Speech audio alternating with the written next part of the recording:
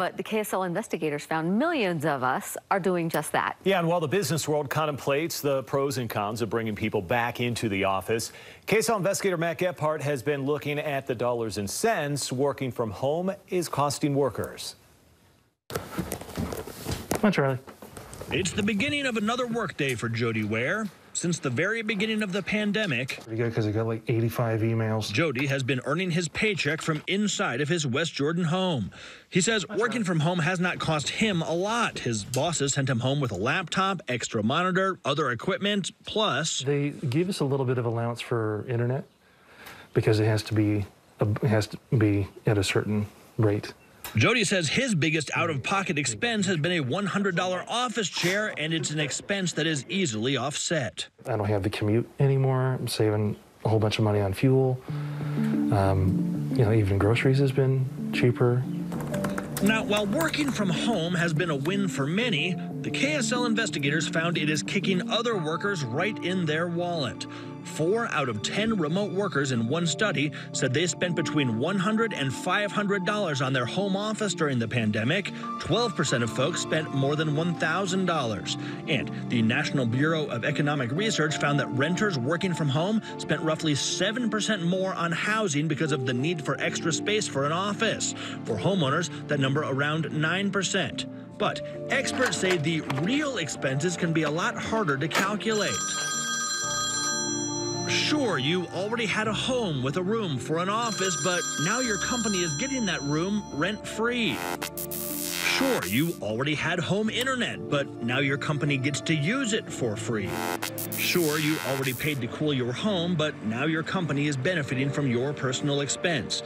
And that particular expense, researchers found, climbed by $40 to $50 per month on average for workers during last summer.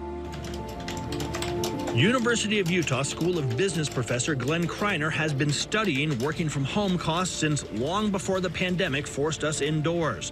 And Kreiner says a permanent wide-scale shift to work from home gives workers some leverage. There's a difference between here's something I want and I'm willing to incur the cost versus something that's being forced on me. Say, wait a minute, I got to rethink the parameters of this deal, right? Another potential cost, promotion. In a pre-COVID study, researchers found that working from home lowered promotion rates by 50%. Workers feared they were passed over because they were not in the office. Kreiner says managers must get past that bias by developing criteria to evaluate remote workers. What's the quality of the work? Is it on time? Are they mentoring peers while at home? Figure out what those important criteria are rather than that sort of gut check of, I know these folks because they're around me all the time. Whether it's promotion or more tangible costs, Kreiner says now is the time for companies and their workers to talk about which expenses have shifted. Look, here are the actual costs that I'm incurring from working from home. Which of these seem appropriate for the company to be reimbursing me for? So right now, any of the people that you see here today... Here's a place where dispatching the workers have saved some money. CHG Healthcare's headquarters in Midvale. Right. Jeff Freeman, Senior Vice President of Culture and Engagement, showed me how they're seeing big savings in everything from office supplies and utilities to cleaning services and food. We have a full kitchen that has not been in operation for the past 14 months. But the hands-down biggest savings?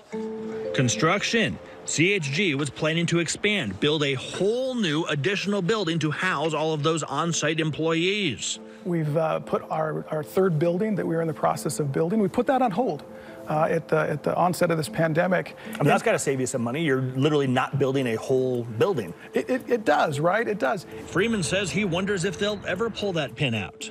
Before the pandemic, CHG allowed about 150 people to work from home, but after being forced to send all 3,000 staffers home and actually seeing their business thrive, they've decided to work with the about half who don't really want to come back, at least not full-time. Now to work out how to share the costs. CHG is providing things like computers, chairs, and all the other physical amenities that they would have if they were in the building. Well, most of the amenities. You're not like sending everybody home with their own treadmill to stay in shape. No. You have to come back to the office for that. You have to come back to the office for that. Freeman says they're bringing back their workforce on a hybrid approach with jobs split between the office and home.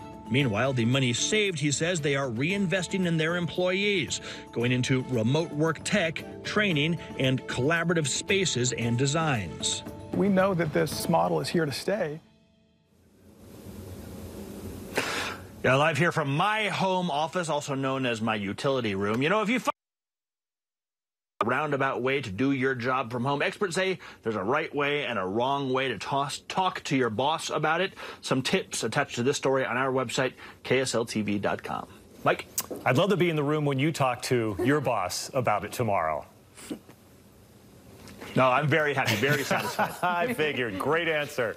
All right, good information there. Love it. Thanks, Matt. Well, we've talked about signs of a drought.